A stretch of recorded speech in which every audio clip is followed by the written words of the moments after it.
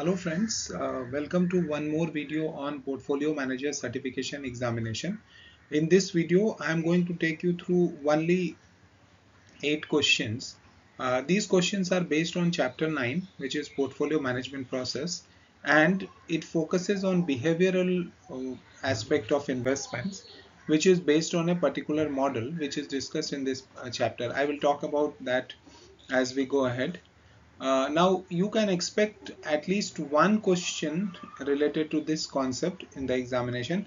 Well, one is not too many, but even securing 1 marks will help you reach closer to your objective of passing this particular exam. So let me start with the quiz questions. So the first quiz question is about a type of an investor which is described first.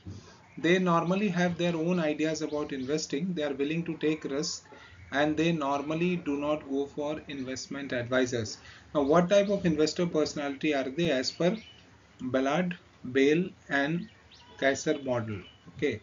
Now, this is where we define this kind of investors as adventurers. Okay, so adventurers, they do not go to the investment advisors, and they have their own idea about investing. So in this particular model, or in this particular BB and K model, 5 types of investors have been discussed, and you are going to see questions on all 5 of them. So let us move to the next one.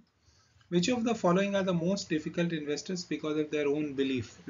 So investors who have their own belief tend to be very difficult to handle. We can see there are 4 categories here mentioned: adventurer, individualistic, guardian and celebrity. Now I have already kind of given the answer. This kind of investors are celebrity.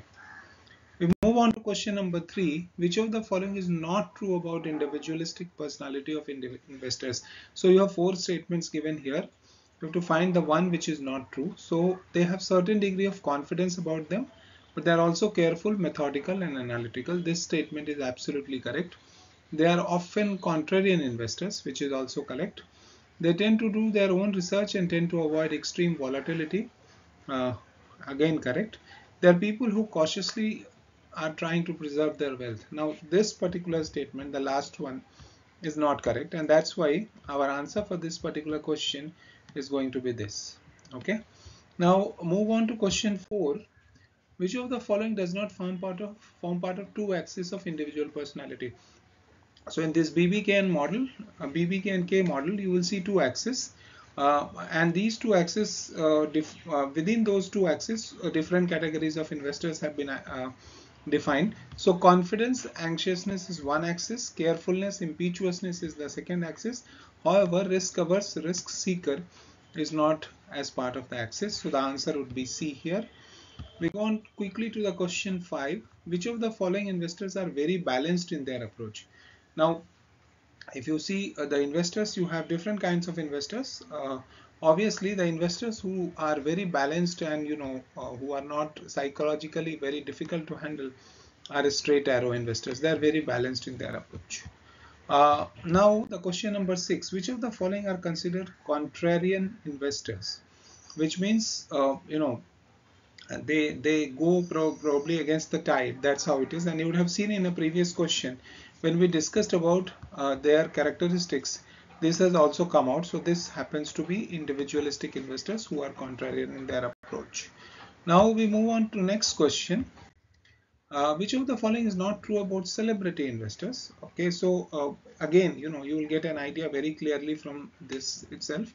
They really do not have their own ideas about investments. These people normally go for investment advisors. They are afraid of being left out, and they are often contrarian investors. So this particular statement is correct. Sorry, this particular statement is not true. My apologies. So the answer here would be D. Let us move to the next question. Which of the following investor personality is not interested in volatility? I mean, they generally tend to avoid volatility, and you know that guardian investors are the investors who are not very keen on volatility. They just don't like volatility because they want to protect the wealth. This takes us to the end of the video. Okay, thank you so much for your time. It's a short video, but if you go through these 8 questions, I'm sure you will get opportunity to answer one of the questions, similar kind of question that may be asked in the exam. Thank you for your time.